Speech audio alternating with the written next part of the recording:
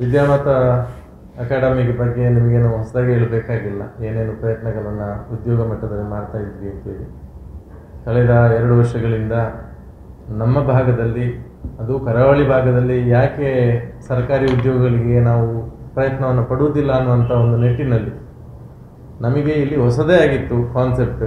ನೀವೆಲ್ಲ ನಮಗೆ ಸಪೋರ್ಟ್ ಮಾಡಿದ್ರಿ, ಸಾರ್ವಜನಿಕರು ಸಪೋರ್ಟ್ ಮಾಡಿದರು. 2 ಜನ ಕೂಡ ಇಲ್ಲಿ ಒಂದು ವರ್ಷದಲ್ಲಿ ಮಿಲಿಟರಿಗೆ ಹೋಗುವಂಥ ಒಂದು ವ್ಯವಸ್ಥೆ ಇಲ್ಲ ಅಂತ ಒಂದು ಸಂದರ್ಭ ಇತ್ತು.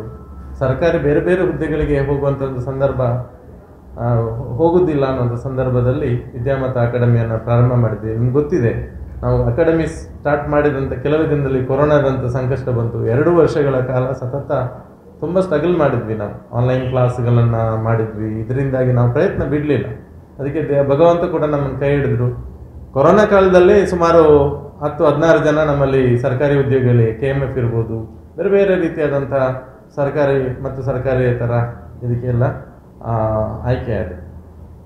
ಈ ನಿಟ್ಟಿನಲ್ಲಿ ಇವತ್ತಿನ ದಿವಸ ನನ್ನ ಜೊತೆ ವಿದ್ಯಾಮತ ಅಕಾಡೆಮಿ ಜೊತೆ ಕಳೆದ ವರ್ಷ ಕೂಡ ಕೈ ಜೋಡಿಸಿದ್ರು ನಿವೃತ್ತ ಸೈನಿಕರ ಸಂಘ ದಕ್ಷಿಣ ಕನ್ನಡ ಜಿಲ್ಲೆಯಾದ್ಯಂತ ಇರುವಂಥ ಬೇರೆ ಬೇರೆ ತಾಲೂಕು ಘಟಕಗಳು ಮತ್ತು ಜಿಲ್ಲಾ ಘಟಕಗಳನ್ನು ಸೇರಿಸಿಕೊಂಡು ನಾವು ಕಾರ್ಯಕ್ರಮವನ್ನು ಮಾಡಬೇಕು ಅಂತೇಳಿ ನಾವು ದಕ್ಷಿಣ ಕನ್ನಡ ಜಿಲ್ಲೆ ನಿವೃತ್ತ ಸೈನಿಕರ ಸಂಘ ದಕ್ಷಿಣ ಕನ್ನಡ ಜಿಲ್ಲೆಯ ನಿವೃತ್ತ ಕರ್ನಲ್ ಶರತ್ ಭಂಡಾರಿ ಅವರಿಗೆ ನಾವು ಮನವಿಯನ್ನು ಮಾಡಿಕೊಟ್ಟಿದ್ವಿ. ಆ ನಿಟ್ಟಿನಲ್ಲಿ ಈಗ ನಮಗೆ ಅವರು ನಮ್ಮ ಜೊತೆ ಕೈ ಜೋಡಿಸಿದ್ದಾರೆ.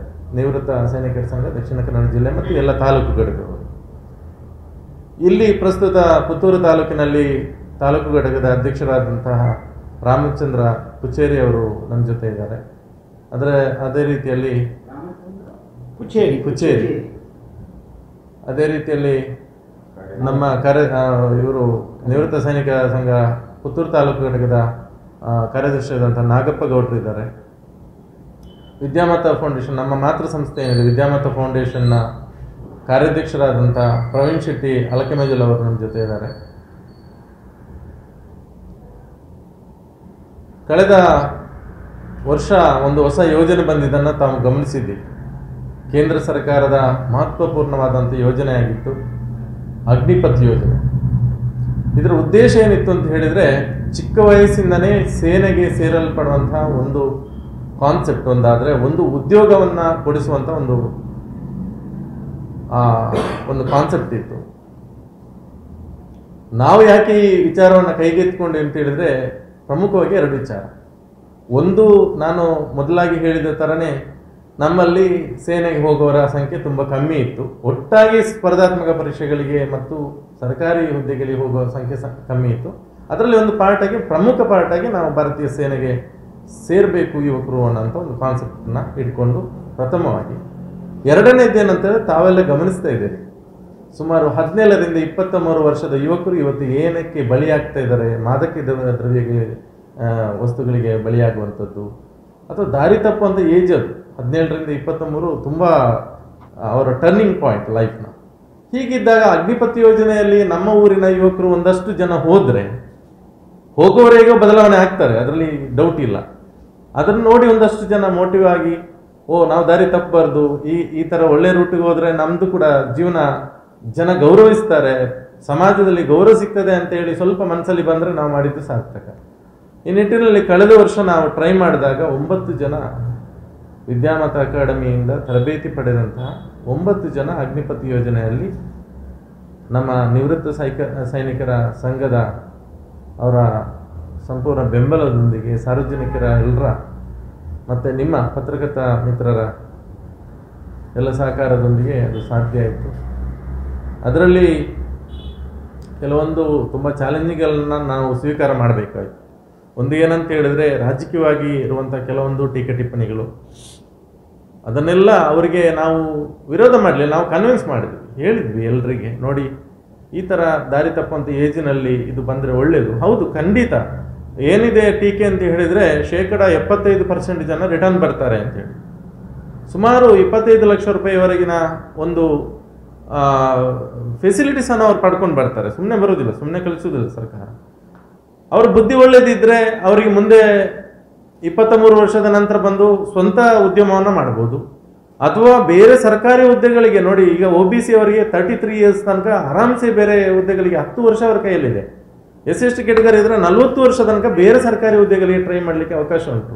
ಅದಲ್ಲದೆ ನಿವೃತ್ತ ಸೈನಿಕರು ಎಕ್ಸ್ ಆರ್ಮಿ ಕೋಟಾದಲ್ಲಿ ಅವರಿಗೆ ರಿಸರ್ವೇಷನ್ ಬರ್ತದೆ. ಈಗ ಪೊಲೀಸ್ ಡಿಪಾರ್ಟ್ಮೆಂಟ್ ಅಲ್ಲಿ ಬರ್ತದೆ. ಈಗ ನೋಡಿ, ನಮ್ಮಲ್ಲಿ ಈಗ ನಿತಿನ್ ಅಂತ ಹೇಳಿ ಒಬ್ಬರು ex army last year Mangaluru police ಕಮಿಷನರೇಟಿಗೆ PC ಆಗಿ ಈಗ ಇದು ಆಯ್ಕೆ ಆಗಿದ್ದಂಥ ಸಂದರ್ಭದಲ್ಲಿ ಈಗ ಟ್ರೈನಿಂಗ್ ಆಗಿ ಬರ್ತಾ ಇದ್ದಾರೆ. ಈಗ ಜಸ್ಟ್ ಜಾಯಿನ್ ಆಗ್ತಾ ಇದ್ದಾರೆ ದಿಸ್ ವೀಕ್, ಈ ವೀಕಲ್ಲಿ ಅವರು ಕೂಡ ನಾಡಿದ್ದು ಕಾರ್ಯಕ್ರಮಕ್ಕೆ ಬರ್ತಾರೆ.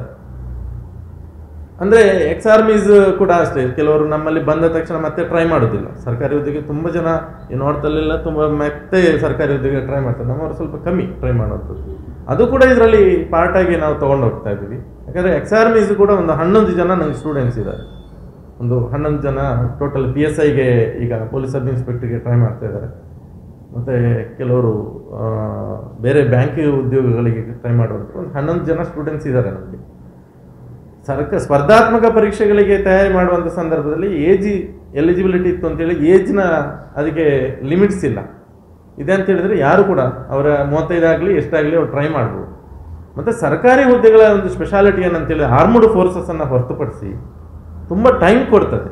ಈಗ ಆರ್ಮಡ್ ಫೋರ್ಸಸ್ ಅಂದರೆ ಒಂದು 26 ಮ್ಯಾಕ್ಸಿಮಮ್, ಪೊಲೀಸ್ ಡಿಪಾರ್ಟ್ಮೆಂಟಲ್ಲಿ ಸೇರಿದರೆ 28 ತನಕ ಅವರು ಟ್ರೈ ಮಾಡ್ಬೋದು. ಆದರೆ ನಿಮಗೆ ಎಲ್ಲ ಹುದ್ದೆಗಳಿಗೆ ಬೇರೆ ಕ್ಲರಿಕಲ್ ಹುದ್ದೆಗಳಿಗೆ 35 ವರ್ಷ ತನಕ ಟೈಮ್ ಕೊಡ್ತದೆ. ಅವನು ಯಾವುದಾದ್ರು ಉದ್ಯಮನೋ ಅಥವಾ ಯಾವುದಾದ್ರೂ ಬೇರೆ ಖಾಸಗಿ ಉದ್ಯೋಗವನ್ನು ಮಾಡಿಕೊಂಡು ಕೂಡ ಅದನ್ನು ಟ್ರೈ ಮಾಡಿದರೆ ಖಂಡಿತವಾಗ್ಲೂ ಒಂದು 4-5 ವರ್ಷದಲ್ಲಿ ಒಂದು ಸರ್ಕಾರಿ ಹುದ್ದೆ ಆಗ್ತದೆ. ಆಗೋದಿಲ್ಲ ಅಂತೇನಿಲ್ಲ, ಎಲ್ಲರಿಗೆ ಟ್ರೈ ಮಾಡಿದವರಿಗೆ ಆಗ್ತದೆ ಅಂತ ಇಲ್ಲ ಅಂದರೂ ಕೂಡ ಶೇಕಡ ಒಂದು 30-40% ಜನಕ್ಕೆ ಖಂಡಿತವಾಗ್ಲೂ ಆಗ್ತದೆ.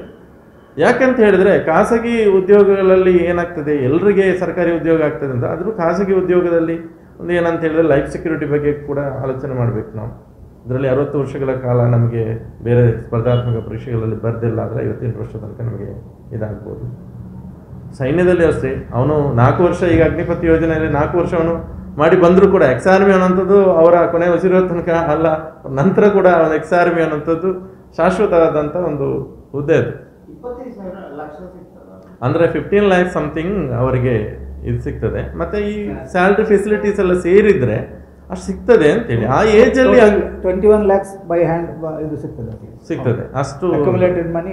ಕಳೆದ ವರ್ಷ ತನಕ ಏನಿತ್ತು ಅಂತ ಹೇಳಿದರೆ ಫಸ್ಟ್ ಗ್ರೌಂಡು ಫಿಸಿಕಲ್ ಟೆಸ್ಟ್, ನಂತರ ಎಕ್ಸಾಮ್ ಅಂತ ಇತ್ತು. ಕಳೆದ ವರ್ಷ ಲಕ್ಷಾಂತರ ಜನ ಹೋಗಿ ಗ್ರೌಂಡಲ್ಲಿ ನಿಂತಿದ್ದರಿಂದಾಗಿ ನನ್ನ ಎಕ್ಸ್ಪೀರಿಯನ್ಸ್ ಹೇಳ್ತೀನಿ. ಕಳೆದ ಸರ್ತಿ ನೇವಿಗೆ ಕರೆದು ಬ್ಯಾಂಗ್ಳೂರಿನಲ್ಲಿ ಇದಾಯಿತು, ಏನೋ ರ್ಯಾಲಿ ಆಯಿತು. ನೇವಿ ಅಂತ ಹೇಳಿದ್ರೆ ಅಗ್ನಿಪಥ್ ಯೋಜನೆ ಅಡಿಯಲ್ಲಿ ನಿಮಗೆ ಬೇರೆ ಬೇರೆ ಕರೆದಾಗ ಏನಾಯಿತು, ಅಲ್ಲಿ ನನಗೆ ಗೊತ್ತಿಲ್ಲ, ನನ್ನ ಇಡೀ ಸಾಧಾರಣ ಈ ರಿಕ್ರೂಟ್ಮೆಂಟ್ ಬಗ್ಗೆ ಸಾಧಾರಣ ನಾವು ತಿಳ್ಕೊಂಡಿದ್ದೇವೆ. ಎಲ್ಲಿ ಕೂಡ ನಿಮಗೆ ಆ ಏಜ್ ಆ ಹೈಟ್ ಅಂದರೆ ಅಷ್ಟೇ, ಅದರಲ್ಲಿ ಎಲಿಜಿಬಿಲಿಟಿ ಚೆಕ್ ಮಾಡ್ತಾರೆ. ಆದರೆ ಅನಿವಾರ್ಯ ಪರಿಸ್ಥಿತಿಯಲ್ಲಿ ಸರ್ ಸ್ಪಾಟಲ್ಲಿ ಹೈಟನ್ನು ಏರಿಸಿದ್ರು. ಅಂದರೆ ವಿಧಿ ಇಲ್ಲ, ಅಷ್ಟು ಲಕ್ಷ ಜನ ನಿಂತಿದ್ದಾರೆ, 200-300 ವೇಕೆನ್ಸಿಗೆ ಅಷ್ಟು ಮಾಡ್ತಾರೆ. ಯಾಕಂದರೆ ಗೇಟಿಂದನೇ ವಾಪಸ್ ಕಳಿಸಿದ್ರು, ಇಲ್ಲ ನೀವು ಅಷ್ಟು ಹೈಟ್ ಆಗಲ್ಲ ಅಂತೇಳಿ. ಎಲಿಜಿಬಿಲಿಟಿ ಇದ್ದರೂ ಕೂಡ ಅವತ್ತೇ ಸ್ಪಾಟಲ್ಲಿ ಆ ಒಂದು ನಿರ್ಣಯವನ್ನು ಅಲ್ಲಿ ತಗೊಳ್ಳಾಯಿತು. ಅದಕ್ಕೆ ಈ ಸರ್ತಿ ಏನು ಮಾಡಿದ್ದಾರೆ ಅಂತ ಹೇಳಿದರೆ, ಭಾರತೀಯ ಸೇನಾ ನೇಮಕಾತಿ ಅಂದರೆ ಅಗ್ನಿಪಥ್ ಯೋಜನೆ ಅಡಿ ನೇಮಕಾತಿ ಮಾಡುವಾಗ ಫಸ್ಟ್ ಎಕ್ಸಾಮ್ ಮಾಡ್ತಾ ಇದ್ದಾರೆ, ಎಲಿಜಿಬಿಲಿಟಿ ಟೆಸ್ಟ್, ಎಕ್ಸಾಮಿನೇಷನ್. ಎಕ್ಸಾಮ್ ಆದಮೇಲೆ ಗ್ರೌಂಡಿಗೆ, ಎಕ್ಸಾಮ್ನಲ್ಲಿ ಯಾರೆಲ್ಲ ಮೆರಿಟಲ್ಲಿ ಬರ್ತಾರೆ ಆ ಮೆರಿಟ್ ಪ್ರಕಾರ ಗ್ರೌಂಡಿಗೆ ಹೋಗುವಂಥದ್ದು. ಸೊ ಆ ಪ್ರೊಸೀಜರ್ ತುಂಬ ಆರಾಮ್ಸೆ ನಡೀತಿದೆ. ಸುಮ್ಮನೆ ಹೋಗಿ, ಈಗ ನೋಡಿ ಆರ್ಮಿಗೆ ಹೋಗೋದಂದ್ರೆ ಅವನದು ಹೈಟ್ ಇರೋದಿಲ್ಲ, ಸುಮ್ಮನೆ ತಪ್ಪು ಮಾಹಿತಿ ಹಾಕಿರ್ತಾನೆ ಅಲ್ಲಿ ಹೈಟ್ ಇದೆ ಅಂತೇಳಿ, ಸುಮ್ಮನೆ ಹೋಗ್ತಾರೆ ಅಲ್ಲಿ ಹೋದಾಗ. ಬಟ್ ಅದು ಬರ್ಡನ್ ಏನಾಗುತ್ತೆ, ನೇಮಕಾತಿಯಲ್ಲಿ ಬರ್ಡನ್ ಆಗುತ್ತೆ, ನಿಜವಾಗ್ಲೂ ಅದು ತುಂಬ ಇದಾಗುತ್ತೆ. ಹಾವೇರಿನಲ್ಲಿ ಲಾಸ್ಟ್ ಟೈಮ್ ನಿಮ್ಗೆ ಗೊತ್ತಿದೆ, ಹೋದಾಗೆಲ್ಲ ನಾವು ನಮ್ಮ ಆಗಿನ ಶಾಸಕರು ಕೂಡ ನಮಗೆ 2 ಬಸ್ನ ವ್ಯವಸ್ಥೆ ಎಲ್ಲ ಮಾಡಿಕೊಟ್ಟಿದ್ರು, ಬಸ್ ಮೂಲಕ ಎಲ್ಲ ಕಲಿಸ್ಕೊಟ್ಟಿದ್ವಿ. ಸುಮಾರು 90 ಜನ ಹೋಗಿದ್ರು ಆ ಥರ. ಅದಕ್ಕೆ ಈ ವರ್ಷ ಕೂಡ ಪೂರಕವಾಗಿ ನಾವು ನಿವೃತ್ತ ಸೈನಿಕರ ಸಂಘದ ದಕ್ಷಿಣ ಕನ್ನಡ ಜಿಲ್ಲೆ ಮತ್ತು ತಾಲೂಕು ಘಟಕಗಳ ಆಶ್ರಯದಲ್ಲಿ ವಿದ್ಯಾಮತ ಅಕಾಡೆಮಿ ಮೂಲಕ ನಾವು ಕೊಂಬೆಟ್ಟು ಮೈದಾನದಲ್ಲಿ ಬರುವ ಇದೇ ಜುಲೈ 2ನೇ ತಾರೀಕು ನಾವು ಭಾರತೀಯ ಸೇನಾ ನೇಮಕಾತಿಗಳಲ್ಲಿ ಭಾಗವಹಿಸುವಂಥ ಅಭ್ಯರ್ಥಿಗಳಿಗೆ ಉಚಿತ ದೈಹಿಕ ಸದೃಢತೆಯ ಮೈದಾನ ತರಬೇತಿ ಕಾರ್ಯಕ್ರಮವನ್ನು ಮಾಡ್ತಾ ಇದ್ದೀವಿ. ಇದರಲ್ಲಿ ಒಂದು ದಿನದಲ್ಲಿ ನಾವೇನೋ ಅವರಿಗೆ ಸಡನ್ನಾಗಿ ಗ್ರೌಂಡು ಇದು ಮಾಡೋಕ್ಕಾಗಲ್ಲ. ಬಟ್ ಏನಂತ ಹೇಳಿದ್ರೆ ಒಂದು ಅಣಕು ರ್ಯಾಲಿ ಥರ ಇರುತ್ತೆ. ಅಂದರೆ ಅವರಿಗೆ ಯಾವ ಥರ ಈವೆಂಟ್ಸ್ಗಳಿರುತ್ತೆ. ಈಗ ನಾವು ಮಕ್ಕಳ ಹತ್ರ ಕೇಳಿದ್ರೆ ಹೇಳ್ತಾರೆ ಏನಂತ ಹೇಳಿದ್ರೆ, ಫಿಸಿಕಲ್ ಫಿಟ್ನೆಸ್ ನೀವು ಮಾಡ್ತಾ ಇದ್ದೀವಿ ಸರ್. ಎಲ್ಲಿ ಮಾಡ್ತಾ ಇದ್ದೀವಿ? ಅದು ನಮ್ಮ ರೋಡಲ್ಲಿ ಓಡ್ತೇವೆ ಅಂತೇಳಿ. ರೋಡಲ್ಲಿ ಓಡೋದಕ್ಕೂ ಮೈದಾನದಲ್ಲಿ ರ್ಯಾಲಿಯಲ್ಲಿ ಓಡೋದಕ್ಕೂ ತುಂಬ ಡಿಫ್ರೆನ್ಸ್ ಇದೆ. ಸಾಮಾನ್ಯ ಮೈದಾನದಲ್ಲಿ ಓಡೋದಕ್ಕೂ ಡಿಫ್ರೆನ್ಸ್ ಇದೆ.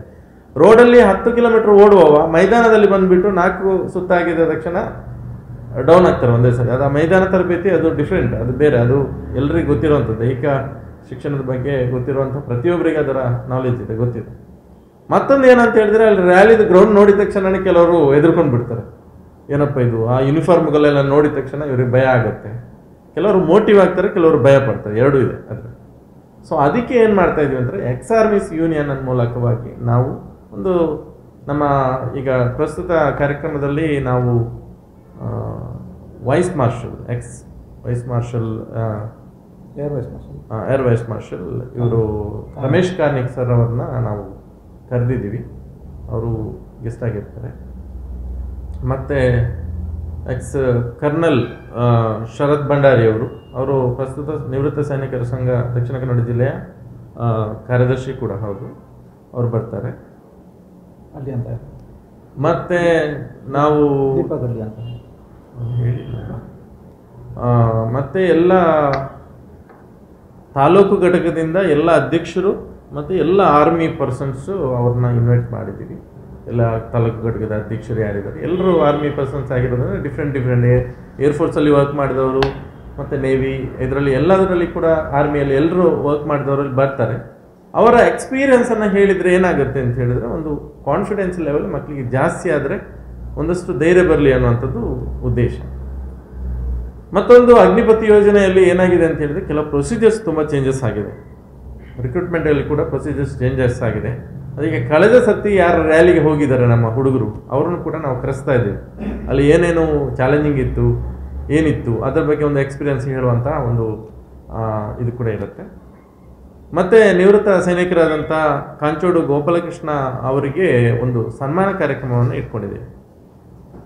ಅವರಿಗೆ ಜೈ ಜವಾನ್ ಜೈ ಕಿಸಾನ್ ಅಂತೇಳಿ ಒಂದು ಅವಾರ್ಡ್ ಕೂಡ ಮೊನ್ನೆ ಬಂದಿದೆ. ಮತ್ತು ಪ್ರಸ್ತುತ ಕೃಷಿಕರು ಕೂಡ ಕಾಂಚೋಡು ಗೋಪಾಲಕೃಷ್ಣ, ಹೌದು.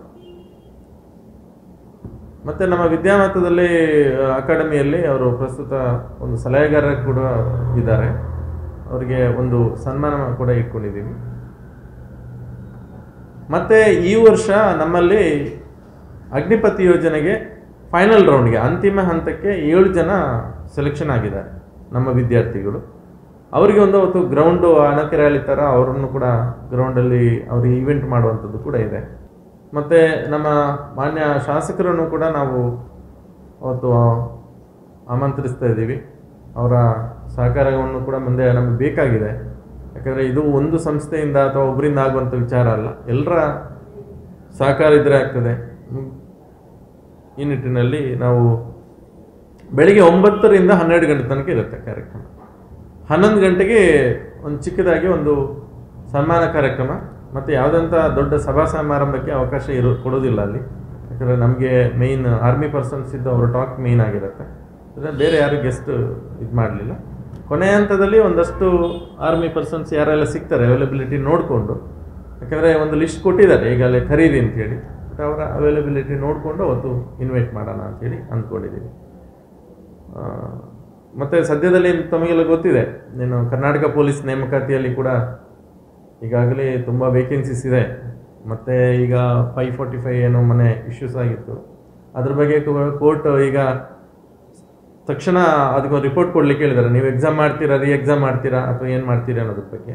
ಅದು ಕೂಡ ಯಾಕಂದರೆ ಎಲ್ಲ ಪೂರಕವಾಗಿರುವಂಥದ್ದು. ಆರ್ಮಡ್ ಫೋರ್ಸಸ್ನಲ್ಲಿ ನಾವು ಏನು ಮಾಡ್ತಾ ಇದ್ದೀವಿ ಅಂತ ಹೇಳಿದ್ರೆ, ಇಂಟ್ರೆಸ್ಟ್ ಇರುವಂಥವ್ರಿಗೆ ಸೇನೆ ಅಥವಾ ಪೊಲೀಸ್ ಡಿಪಾರ್ಟ್ಮೆಂಟ್ ಇದರಲ್ಲಿ ಯಾವುದಕ್ಕೆ ಬೇಕಾದರೂ ಹೋಗಿ ಆಪ್ಷನ್ ಇಟ್ಕೊಳ್ಳಿ. ಮತ್ತೊಂದು ದಯವಿಟ್ಟು ಪತ್ರಕರ್ತರು ಇದನ್ನು ನೋಟ್ ಮಾಡ್ಕೋಬೇಕು.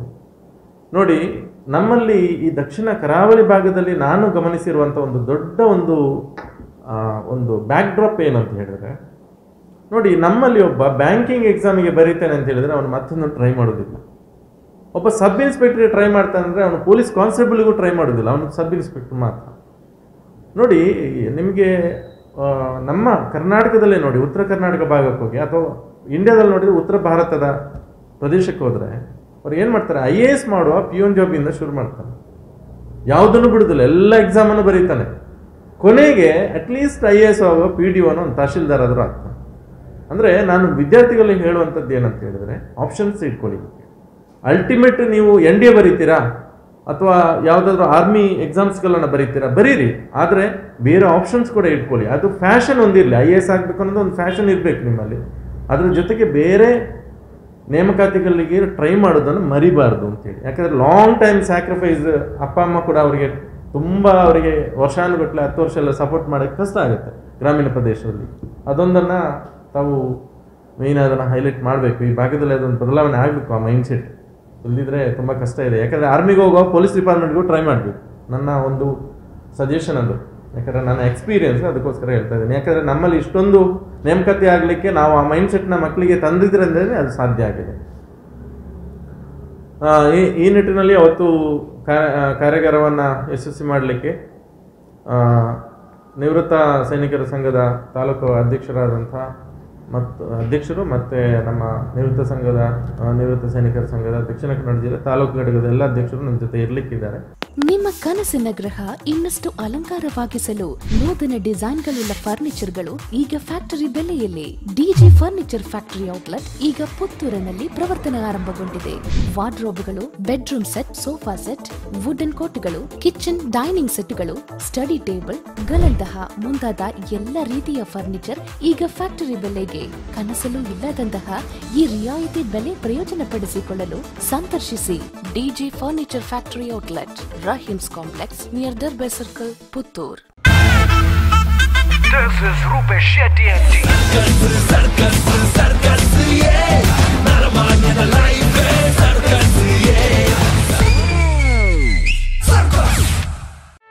ಸುದ್ದಿ ಚಾನಲ್, ಕ್ಷಣ ಕ್ಷಣದ ಸುದ್ದಿಗಾಗಿ.